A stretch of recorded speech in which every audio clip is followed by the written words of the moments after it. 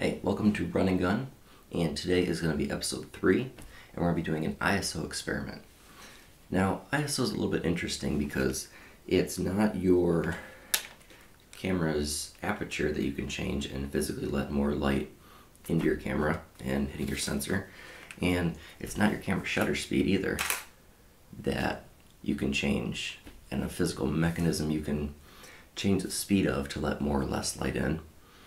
ISO deals with your sensor, and it works, well, we're going to figure out kind of how it works today. Hopefully we can learn a little bit more about ISO and how that makes your image more or less noisy. So I'm going to have my Canon 5D Mark II and Nikon D3, and we're not comparing the two. I'm comparing Canon's ISO to Canon's ISO and Nikon's ISO to Nikon. So let's do a little experimenting and see what we can learn about ISO and noise and grain and image quality.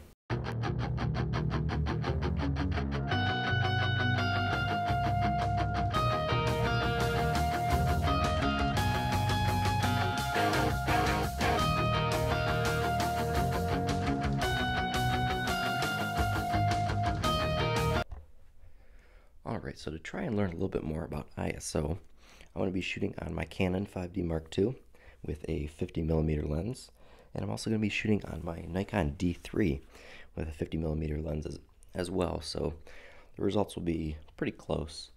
But again, we're not comparing the D3 to the 5D Mark II, comparing the D3 to its own ISO and the 5D to its own ISO. Alright, so starting with the D3, we're going to shoot at a shutter speed of 100, an aperture of 2.8, and an ISO of 1600, and that's going to give us a properly exposed image of this bookshelf here. And that looks good. So now what we're going to do is we're going to turn the ISO down to 200, and that will essentially underexpose the image because it was properly exposed at ISO 1600. We're leaving the shutter speed and aperture the same, but we're turning down the ISO, so we're going to see in Lightroom if turning up the exposure from an ISO 200 image will make the image more or less grainy than the 1600 ISO image. Alright, so now we have our Canon 5D Mark II, also using a 50mm lens, actually a Nikon lens as well with an adapter.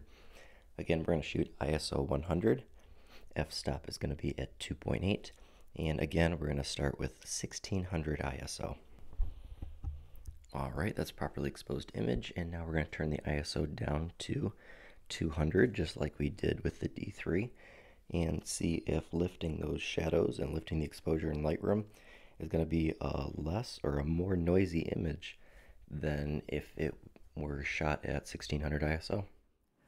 Okay, so we just finished photographing this bookshelf, and we shot it with the Nikon D3 and a Canon 5D Mark II.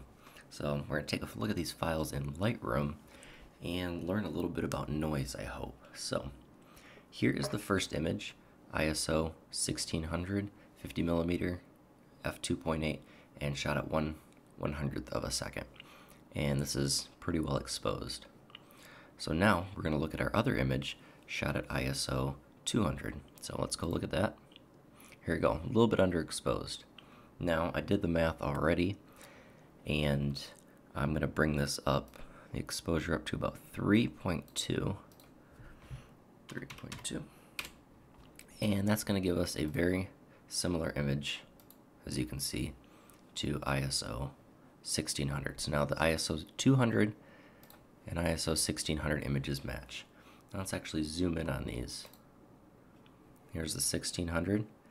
We can see a little bit of the noise in there that you're naturally going to get from ISO 1600. Now, let's look at ISO 200 brought up. There we go. It's kind of what I thought. We're seeing a little bit more noise. And just so you know, I completely turned off all of the noise reduction in Lightroom, and I turned up the sharpening on both images equally, just a little bit, so that you can see in this video some of the noise just a little bit better. So here we go, 1600 ISO, 200 ISO, bringing the 200 ISO up to the same exposure, Let's look at some of these around the Hobbit, some of these darker areas. All this extra noise you're seeing over the 1600. Look at that. 1600, 200. Look at that. So what that's telling me, and what I'm kind of understanding, is that means your sensor isn't just bringing up your gain or exposure. It means they're actually sending a stronger signal, and your sensor is more sensitive to light at 1600 ISO. It's not just digitally bringing up your exposure, which is why we're seeing more noise if we're digitally bringing up our exposure in Lightroom. So that's what we learned from the D3. Let's look at the 5D Mark II. Here we go. I did the exact same thing. I sharpened it a little bit so you guys could see, and I turned off all noise reduction for both images. Now here's the 1600 ISO, and here's the 200 ISO, a little bit underexposed, so we're going to bring that up to match. There we go. Look at that. Exposures are about the same now in Lightroom. If you guys can see that, I hope you can. Look at all this noise when we're looking at the Hobbit right here, and in these shadows, even in some of the titles that are a little bit darker, versus 1600 ISO. 200 ISO, 1600 ISO. It's quite a big difference that bringing up the exposure digitally is changing. We're seeing that your ISO is actually changing your sensor to be more sensitive to light. Less sensitive here in ISO 200, and when we bring it up digitally, we're getting a lot more noise. Let's look at some of these out of focus parts as well. This little plant right here out of focus, and I'll look at the same image, ISO 1600. Look at that, there's a little bit of noise up in here, a little bit of black and white noise, not that much color noise. 1600 ISO and 200 ISO. Look at all that color noise. Oh, look at it right here. That's a lot. I'll bring back the 1600 ISO. Not that much. That's a usable image. 200 ISO brought up.